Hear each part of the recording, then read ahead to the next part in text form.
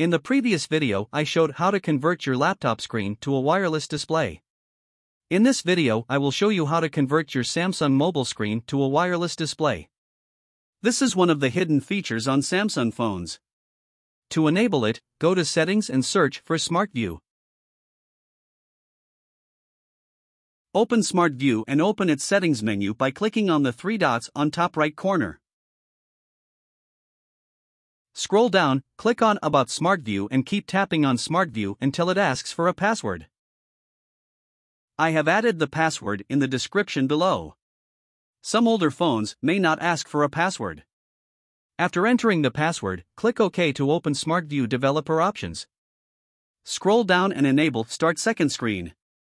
Your phone is now ready to be used as a wireless display. You can connect your laptop to this display or even cast from other phones to this phone. On your laptop, press Windows key plus K to view available displays. Your phone should show up on the list. Click to connect. Enable the Allow checkbox to use as touch screen. Ignore if touch is not required. Please like this video if you found this useful. Subscribe to show your support.